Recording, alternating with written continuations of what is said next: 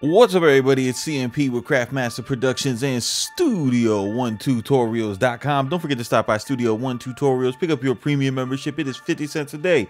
And do not forget to stop by CMPKits.com this weekend and this weekend only. Use the code SUMMER40 for 40% off your entire shopping cart.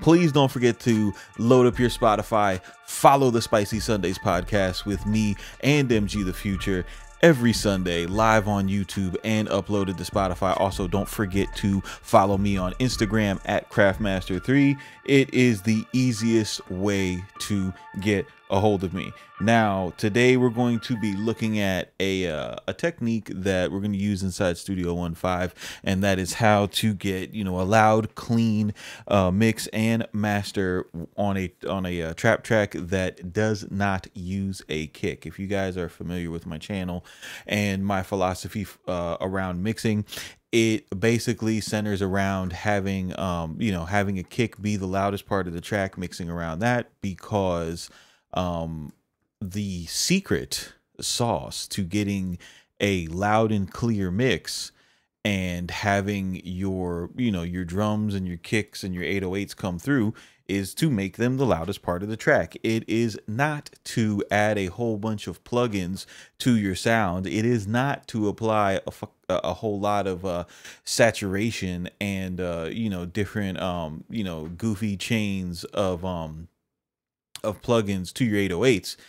It's just to get the right balance with your sounds, and I'm gonna show you how to do that. You can replicate this very simply, right? So with we're gonna pull our faders down with you got a real simple beat. It's a loop, it's 5 sounds, probably looks like a lot of you guys' beats. What you want to do is you want to start with your 808, and for this method, and this applies to not having a kick in your beat, right? You're just using the 808.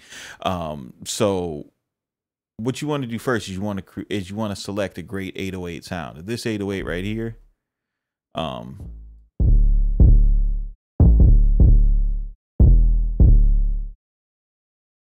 this is from a good kit. This is from the Murder Beats splice kit. You can also use kits like BWB, Oz. All of those kits are they're ready to go as far as processing. You don't need to put a bunch of stuff on it. As a matter of fact, you put stuff on it, you're gonna wind up undoing what they did. And these are guys with records. These are the guys that you want to be like. So you can trust their sounds. Now what you want to do is you want to kind of increase the volume of this 808 until you get around like it's somewhere around like -3, right?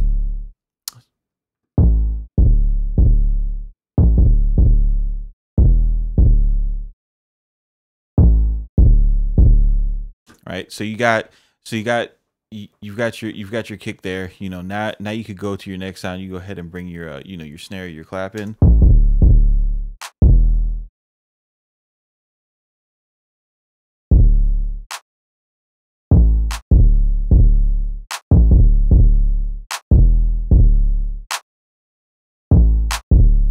All right, great.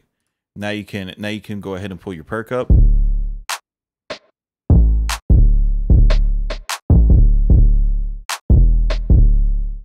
Perfect. Now you go ahead and bring your hi-hat up.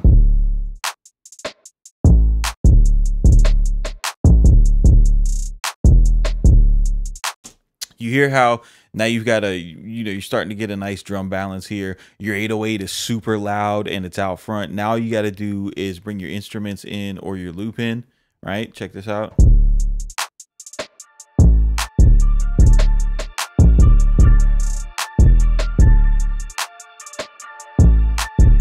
Now here's where I think this is where a lot of people mess up when you're doing when you're bringing your instruments in. They don't need to be like super loud with the 808. Once you put the limiter on this, you're gonna be able to hear all this. And once somebody puts a voice on, like an artist would prefer to have loud drums and quiet instruments than loud instruments, because the artist's voice has to compete with this instrument here. So once you get this mixed down, somewhere between -24 and -12 is where you want this.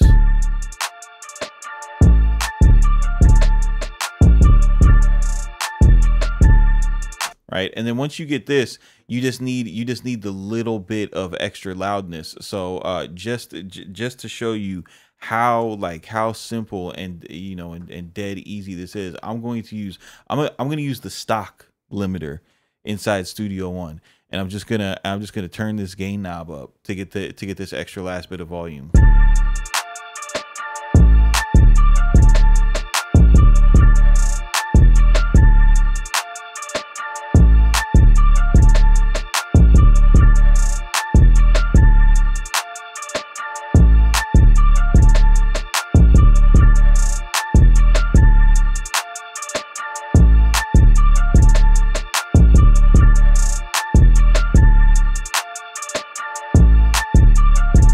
And then once you do that, you're gonna be like -10, -9.8 LUFS, and that's it. That's it. You've got this. This is gonna play loud on every system. It's going to translate. The 808 is going to be the star of the show. If you actually take these beats to the studio, they're gonna make the big speakers. They're gonna make the big speakers dance.